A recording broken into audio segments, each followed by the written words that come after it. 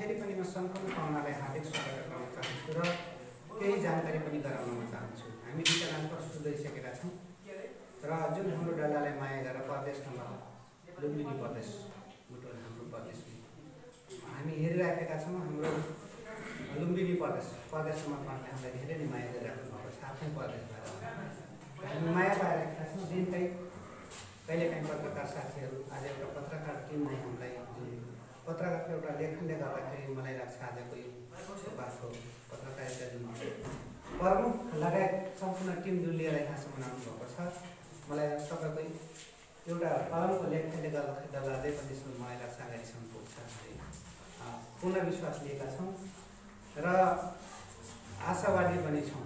र खास गरी पत्रकारको एउटा लेखाइले डल्लाको कुनाको ठाउँलाई पनि विश्वको एउटा वर्ल्डकै चिनारीको रूपमा होस् भन्ने हामीले चाहना गरेका छौँ। र म नाचको बारेमा जानकारी गराउन चाहन्छु। परम्परा पनि जोडेका छौँ। हाम्रा कलाकार साथीहरू तपाईँले दुईवटा नाच पनि प्रस्तुत गरिसकेका छौँ। दुईवटा नाच, पहिलो नाच नम्बर नाचमा नम्बर 1मा हामी मजिरा नाच गऱ्यौँ। मजिरा नाच विशेष गरी दसैँमा गरिने नाच हो। मजिरा नाच दसैँमा गरिसकेपछि टिकाको भोलिपल्ट यसलाई सेलाउने चलन छ। यसलाई 1 वर्षको लागि यसलाई विश्राम गर्नुपर्छ, यसलाई ब्रेक गर्नुपर्छ पुर्खाको भनाइअनुसार संस्कारभित्र। त्यसकारण हामी दिनका दसैँ तिहारको रूपमा कन्टिन्यू नै गरिरहेका छौँ। हिजो मात्रै हामीले ब्रेक गऱ्यौँ, त्यसकारण हामीले कन्टिन्यू दिइरहेका छौँ। त्यो दसैँ तिहारमा मात्रै नै संरक्षणमा जोड्नुपर्छ। जुन तरिकाले एक सिंह गएर त्यहाँका रोइल बेङ्गल त्यहाँका पाटे बाघ होस् या जङ्गली हात्ती होस्, त्यहाँ भएको जैविकताहरू होस्, हामी जुन तरिकाले संरक्षण गरेका छौँ हाम्रो परम्परालाई पुर्खाको नासोलाई पनि बचाउनुपर्छ, संरक्षण गर्नुपर्छ। अब कसैले कहिलेका केन्द्रमा होइन, सिडीका चक्कामा होइन, म्युजियम होइन, कुनै सङ्ग्रहालयमा होइन, आफूले गरिनुपर्छ, यसलाई हेरिनुपर्छ र यसलाई कन्टिन्यू दिनुपर्छ। यसलाई दसैँ तिहार मात्रै होइन भनेर हामी यसलाई पनि संरक्षणतिर जरुरी भनेर हाम्रो टोटली स्कुल पढ्ने बहिनीहरू, कुनै क्याम्पस पढ्ने बहिनीहरू छ, ती बहिनीहरू लाग्नुपर्छ। यसलाई हामी बचाउनुपर्छ भनेर हामी लागेका छौँ। र सेकेन्ड डान्स दोस्रो नम्बर भर्खरै हामी झुम्रा नाच गऱ्यौँ। विशेष गरी नटवाली जातिले गरिँदैन र पहिलाको संस्कारमा जुन बहिनीहरू लगाएका गहनाहरू लोग्ने मान्छेले लगाएर नाच्ने चलन थियो पहिलाको संस्कारमा। अहिले तपाईँको महिला पैरवीका कुराहरू, महिला सुशासनका कुराहरू, महिला अधिकारका कुराहरू, मैले राष्ट्रिय दैनिक पत्रिका मेचीकालीको जुन तपाईँहरू टिम हुनुहुन्छ, मलाई लाग्छ कि अधिकार पक्कै दिनुभएको छ, गिन्ती गर्न सक्छौँ 5-6 जना हाम्रो महिला दिदीबहिनीहरू हुनुहुन्छ। त्यसकारण महिला अधिकारका कुराहरू, महिला सुशासनका कुराहरू, त्यसकारण हामीले पनि केही अधिकार दिनुपर्छ। महिला पुरुष मिलेर नै गरिनुपर्छ यो नाच, झुम्रा नाच। यो झुम्रा नाचको छेकावट छैन, यसलाई दसैँ र तिहारको लागि स्पेसली नै हाम्रो चौधरीहरूको लागि, तर यसलाई 12 महिना यसलाई गर्न सकेको छ, यसको छेकावट छैन, यसलाई गरिनुपर्छ। यसलाई पनि अब कसैले कैद गरेको क्यामेराम्यान सिकेका छ कमाइन म्युजियममा होइन, आफै गरौँ र हेरौँ यसलाई। यो झुम्रा नाच खास गरी झुमेर गरिने नाच।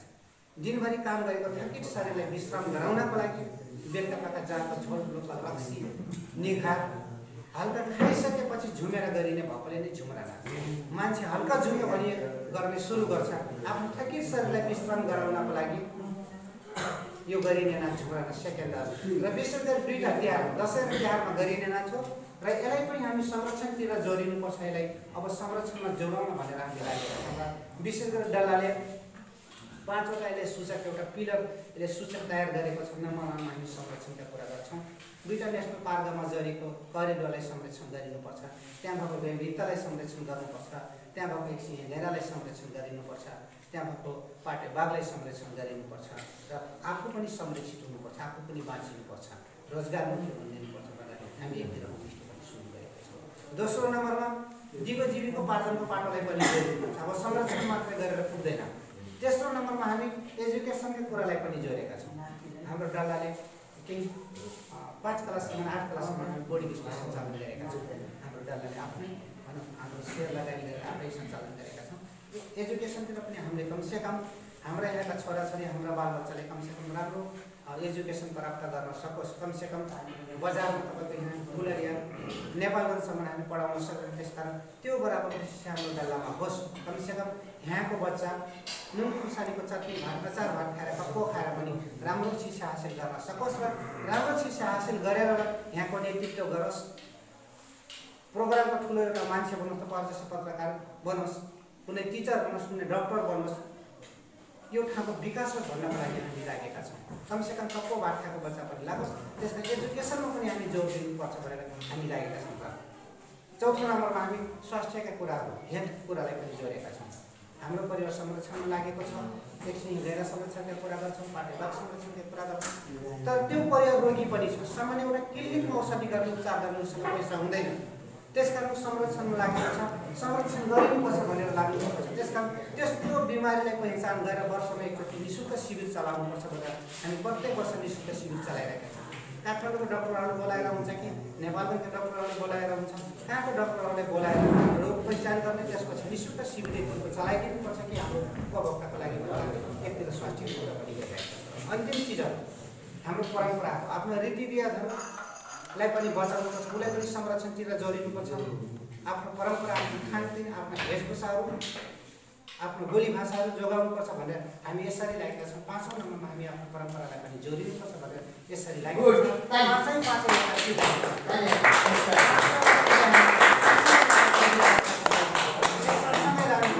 यो चिजलाई पनि जोडिनुपर्छ भनेर यसरी लागेका छौँ। आज यो संरक्षण गरेर नै, आज संरक्षण भएर नै तपाईँहरू डल्लासम्म आउनु भएको छ। एक सिंह गैरा संरक्षण गरेर विशेष गरेर आजको बसाइ, तपाईँहरूको आजको भेला, मलाई लाग्छ आजको प्रोग्राम एक सिंह गैराले नै गराइदिएको। आज एक सिंह गैरा नै भइदिएको डल्लामा मलाई लाग्छ आज डल्लामा पक्कै पनि होमस्टे हुन्थेन। हाइवेदेखि 18 किलोमिटरको दूरी, दुर्गम ठाउँ, साँघुरो बाटो र इन्डियाको बोर्डर छुट्नलाई 4 किलोमिटरको नजिकमा पीडित भएको ठाउँलाई जुन तपाईँले सम्झेर आउनुभएको छ, गैराले गर्दाखेरि डल्लामा यसरी भएको छ। त्यसकारण पूर्व मेचीको महाकाली समाजको मित्रहरू हामीलाई माया गरिराख्नु भएको छ।